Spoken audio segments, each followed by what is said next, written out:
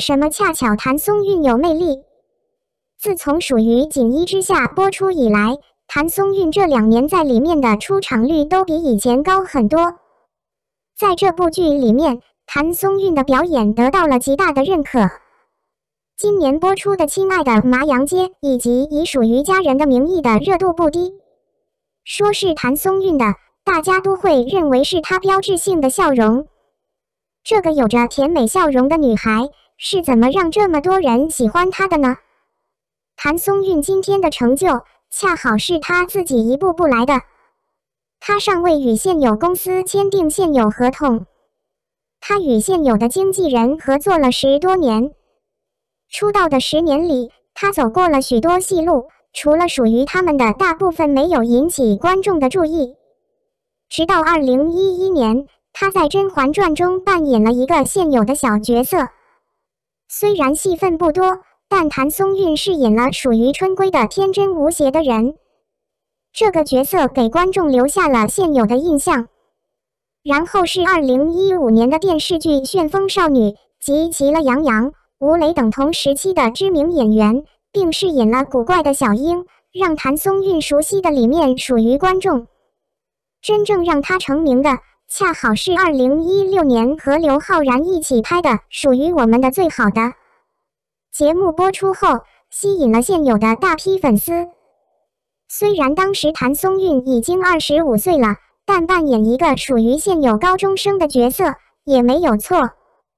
和谐流畅的演技吸引了众多观众的好感，这些观众将属于他。之后《狐狸的夏天》和《花开的浪花》也获得了属于关注的现有拍品，只是当时谭松韵本人并没有同时期的那么多人，恰好是现在。然而2019年春节期间，一些美好的事情突然消失了。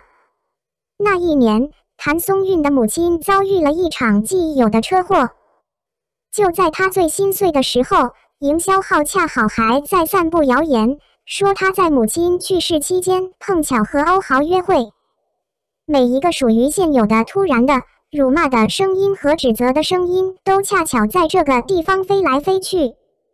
直到后来，在渴望属于生命的渴望中，何炅才向他解释说，这次聚会碰巧有很多朋友，而且碰巧发生在他母亲出事之前。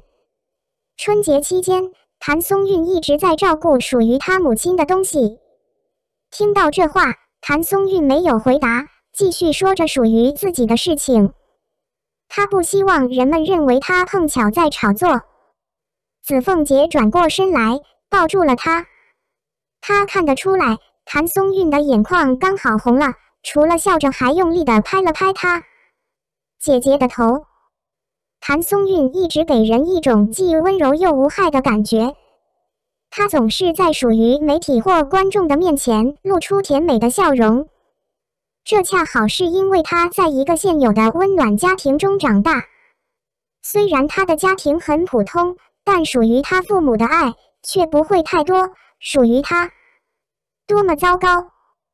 在她妈妈去世之前，你可以在她的微博上看到她是多么的爱妈妈，唯独在得知妈妈出事的那一刻，她的心是多么的伤心。再加上那些传闻中，她没有多说卖惨，也没有碰巧被她打败。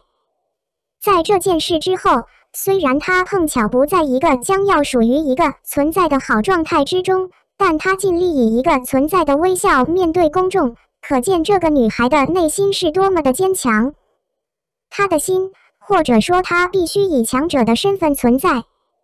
那段时间，谭松韵会在她闲着的时候胡思乱想，也许她恰好是属于上帝的事情。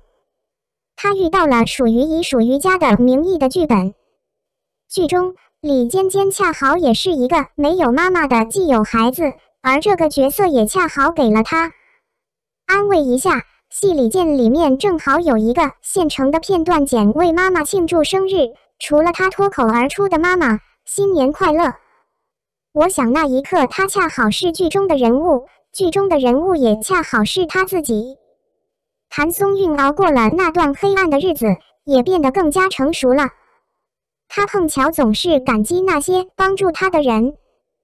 他说在我碰巧很困难的时候，我真的感受到了属于爱的存在。他告诉我他会一直支持我，也会陪伴我的朋友，他们每个人都这样做了。它发生了，真的很温暖。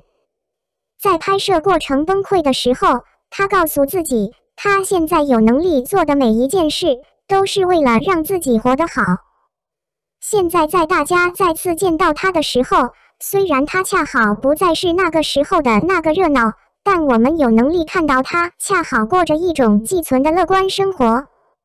如今，他的事业又迎来了起色，相信谭松韵会更加珍惜，好好过好自己的生活，让妈妈有能力在属于天国的精神中得到一些安慰。我认为这恰好是因为她恰好是一个既乐观又坚强的女孩，热爱自己的事业，以至于吸引了很多像她这样的人。